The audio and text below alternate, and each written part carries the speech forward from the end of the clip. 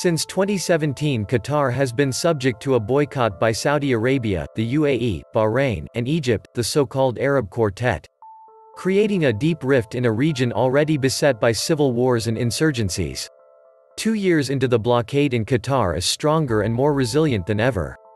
Qatar has demonstrated an impressive ability to turn the crisis into an opportunity in terms of improving food security, social cohesion, and economic sustainability, including adapting fiscal policies that helped its currency weather the blockade.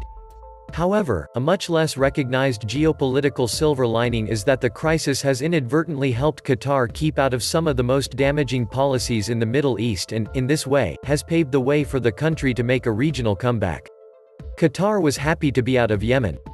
Firstly, as soon as the blockade started, Qatar was thrown out of the alliance waging war in Yemen, which the Qataris joined reluctantly, largely to please the Saudis. Another year of war in Yemen has only involved more death and misery, with Saudi's other blockade bringing the country with its 28 million people to a massive humanitarian catastrophe. Serendipitously, Qatar was extricated from the negative reputational fallout suffered by Saudi and the UAE. This was Doha's first strategic win in the eyes of a global media and civil society increasingly alarmed at the horrors unfolding in Yemen. Moreover, with cracks rapidly developing in the Saudi-UAE alliance as a result of having diverging designs for Yemen's future, Qatar has come out as a more trustworthy party that harbors no preconceived ideas about Yemen's territorial integrity.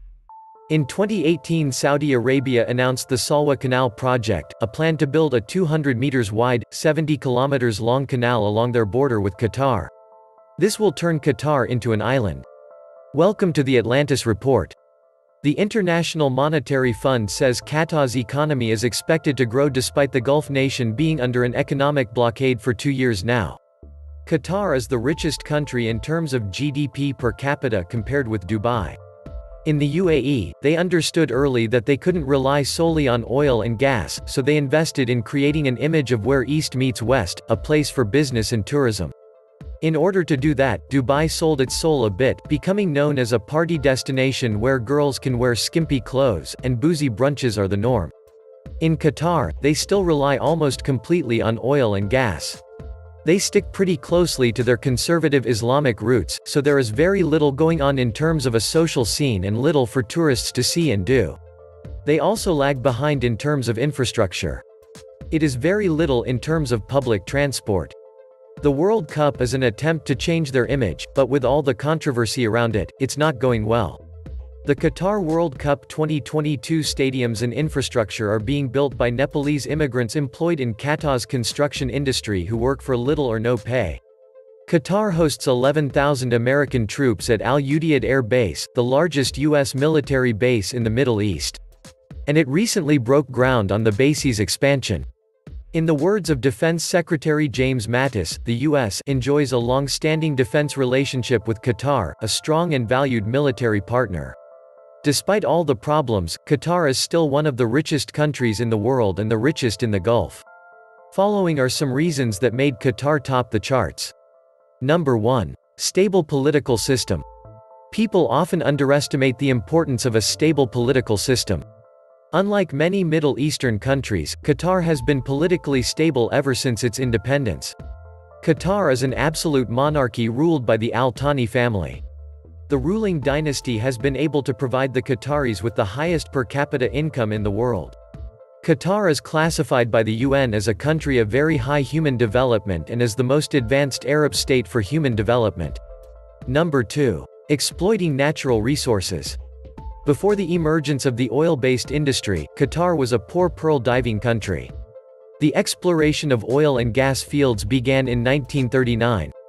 Oil was discovered in Qatar in 1940, in Dukhan Field. In 1973, oil production and revenues increased dramatically, moving Qatar out of the ranks of the world's poorest countries and providing it with one of the highest per capita incomes in the world. The discovery transformed the state's economy. Now, the country has a high standard of living for its legal citizens. With no income tax in Qatar, the unemployment rate is about 0.1%. Number 3. Lack of any serious home issues. Unlike most countries, Qatar has no problems at home. Thus it allows Qatar to intervene where it sees fit without too much regard for upsetting others because its policy is simply to engage with everyone it can as often as it can. Number 4. Prioritizing infrastructures. Qatar has made a vast expansion of infrastructure at home, as well as its investment abroad. The government has allocated 40% of its budget to infrastructure projects, including $11 billion on a new international airport, $5.5 billion on a deepwater seaport and $1 billion for a transport corridor in the capital, Doha. It will spend $20 billion on roads. The country's sovereign wealth fund, estimated to have assets worth around $70 billion, has poured more than $20 billion in recent years into stakes in German carmakers Porsche and Volkswagen, Agricultural Bank of China, Santander Brazil, Spain's Iberdrola and German builder Hochtief. Its ambitions extend into the realm of sport. Qatar won the right to host the 2022 Soccer World Cup. It spent $2.8 billion on hosting the 2006 Asian Games. And here is how Qatar became so rich so fast. In 1939, oil was discovered in the tragedy. Due to World War II, the growth in the field was slow until 1949. While oil exploration was important, but it was nothing compared to the natural gas reserves found after 30 years. In 1951, Qatar produced 46,500 barrels of oil per day, which was $4.2 million in revenue. Due to the discovery and development of oil fields, oil production increased by 233,000 barrels per day. New revenue from oil exports filled the pocket of the ruling family, and Qatar started the process of slow modernization. The country's first school, hospital, power plant, desalination plant, and telephone exchange all opened in the 1950s. During the 1960s, oil revenues continued to rise because the Al Thani family strengthened their hold on power by establishing relatives on higher government posts. Extraordinary allowances were given to all Al Thani family members. Qatar announced its independence in 1971 after Great Britain announced the removal of all its military obligations in the east of the Suez Canal. On February 22, 1972, Khalifa bin Hamad removed his father, Emir Ahmad bin Ali, who was hunting with his hawks in Iran. Khalifa bin Hamad cut the expenses of the royal family and increased spending on social programs, housing, health, education, and pension. In 1971, the world's largest natural gas field, South Par's North Dome gas condensate area, was discovered on the coast of Qatar. At that time, the production of petroleum was going on very high, so this area was not developed. Qatar will definitely say thanks for the northern region. Now Qatar has the largest natural gas reserves in the world after Russia and Iran. Qatar's stock is approximately 896 trillion cubic feet. In the 1980s, due to the decline in oil prices, due to a lack of oil revenues, the Qatari economy stagnated. The crisis prompted Qatar to eventually develop the North Field in 1989, although production was slow. By 1995, the situation in Qatar had not improved. Sheikh Hamad bin Khalifa Al Thani took over the bloodless coup with Emir Khalifa bin Hamad. Sheikh Hamad fixed a new direction for the country. Sheikh Hamad's first move was to track the development of the North Dome area rapidly. Production grew, and Qatar started exporting liquid natural gas for the first time. In order to accommodate increased production and demand, Qatar started building new liquid natural gas plants. In the last 15 years, 14 liquid natural gas plants have been made in partnership with international oil companies. In the late 1990s, Qatar entered the production sharing agreement with several international oil companies. New companies started using horizontal drilling methods to stop the fall in oil production. As part of Qatar's partnership with Musk Oil, the world's longest horizontal well became. In 1996, Qatar built a large, billions of dollars of Al Udeid Air Base, which served as a logistics and command facility for the American military. Partnering with the U.S. Army has given Qatar an unprecedented level of security. In 1997, Qatar started long-term settlements to provide a large amount of natural gas to Spain and Japan. Over time, Qatar provided more variety to its customers. Qatar's GDP has skyrocketed over the last 15 years due to stable oil production and high natural gas production. To avoid the dreaded resource curse, Qatar has taken measures to diversify its economy. In 1998, the government constructed Education City, a large complex that supports 6 American and 2 European universities as well as research centers. Qatar has raised the sovereign wealth of $170 billion due to revenues from oil and natural gas. It has started investing like a hedge fund. In 2003, Qatar established the Qatar Investment Authority (QIA) to reorganize oil and gas earnings in other income streams.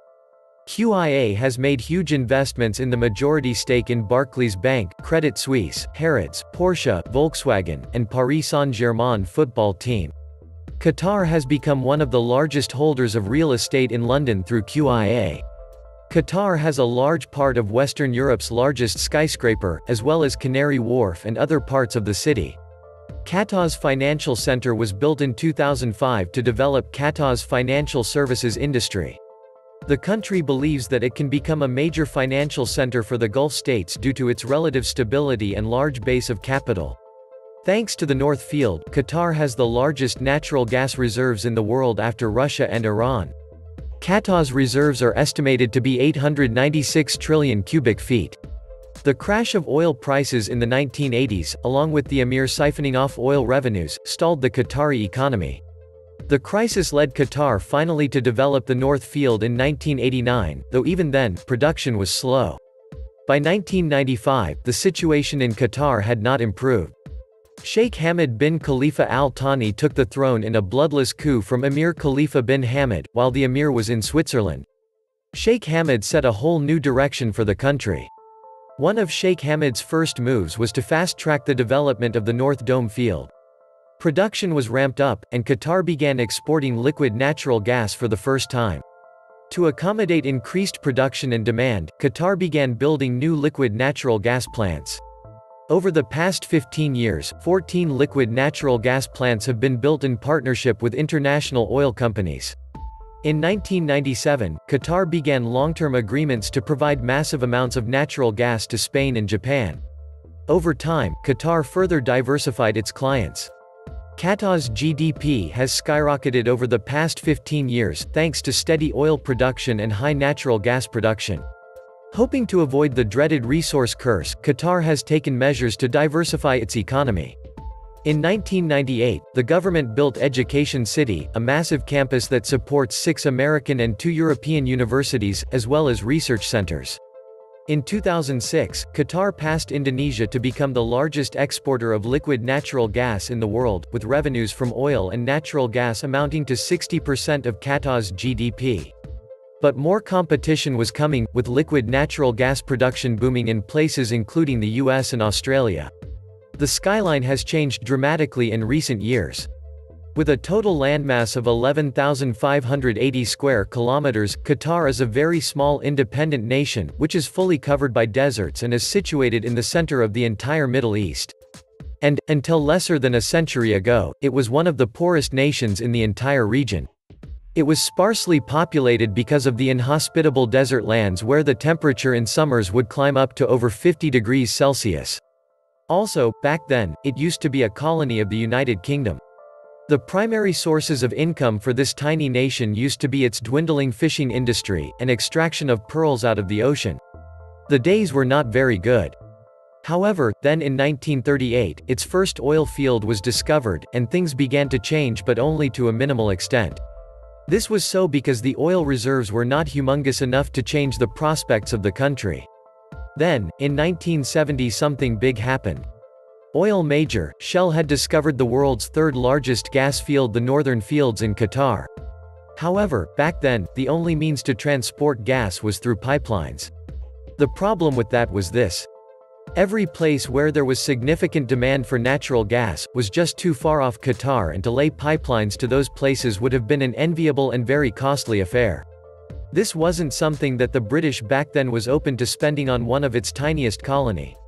However, when Qatar gained independence in 1971, the new emir had already realized that the only way he could have changed the fortunes for Qatar and its people was by means of trading the natural gas. Thus, he heavily invested monetary resources into the research and development of this underdeveloped science called liquefaction. Liquefaction is a process of conversion of natural gas to liquid form, which can be easily transported in containers loaded over ships and trucks. And that investment made back in those times in the later years paid back in ginormous volumes. Within a very short span, Qatar began to export natural gas to nations spanning all across the globe, earning back humongous petrodollars, dollars earned by means of oil and gas trade. And that was how Qatar transformed its fate, from a poor desert nation dependent on failing fishing industry and pearl extraction to a super-rich country with booming infrastructural development and radically improving lifestyle, which was also depicted in the marvelous GDP growth rates. Qatar formed a sovereign wealth fund to invest its fortunes across the globe in diversified sectors strategically. The body was called the Qatar Investment Authority, QIA. And QIA did such a wonderful job at choosing the right assets to invest in, that today its net worth is over $335 billion. That's a mind-boggling figure, making it the 11th biggest sovereign wealth fund in the entire world. And that's the wealth of a nation with a population of just over 2.5 million, among who Qatari people account for just about 300,000 people. Yep, just 5 zeros after 3. And that is what has risen its overall GDP per capita to over $127,000. This wealth fund made investments in all sorts of sectors, be it sports and travel or real estate and technology.